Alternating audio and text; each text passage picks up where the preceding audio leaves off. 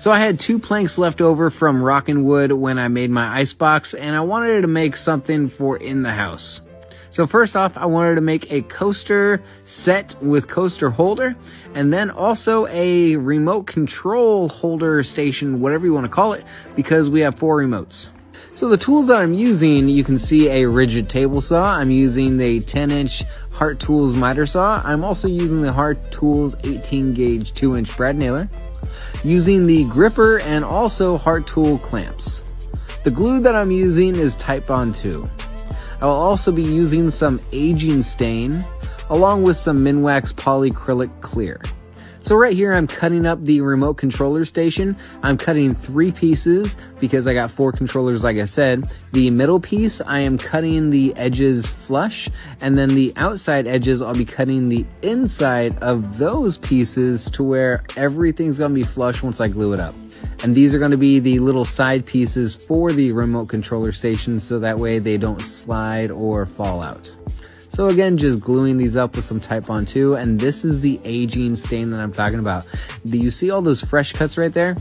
When I get this finished, I'm not going to want the look of fresh cuts. So once that stain dries, you can see the 4 off in the background. It's going to look almost identical to the rest of the wood. So I'm using some Type Bond 2 along with the 18 gauge 2-inch brad nailer just to make it to where those sides are going to stay on there nice and secure, and those remotes are not going to slide off. Speaking of sliding around, I wanted to put some rubber furniture pads on the bottom with a couple drips of super glue.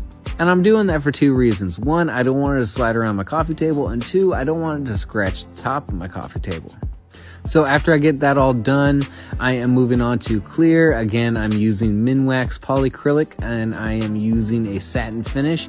That way it'll have a little bit of a shine, but not too much, and it will definitely be durable. And I know you guys usually see me spray clear on everything that I do, but because of how small these pieces are, I didn't want to go ahead and have to waste all that clear and all that time doing cleanup. So once I get done, I'm going to be letting it air dry on my table. And as you can see, some of it is milky, but once it dries, it will dry clear. So what do you think for 2 little extra panels that I had lying around that I wasn't really sure what I was going to do with? I figured that this worked out pretty well. So anyway, guys, tell me what you think. Thanks for the like. Thanks for the follow. Rockin wood. Thank you very much. And I'll see you next time.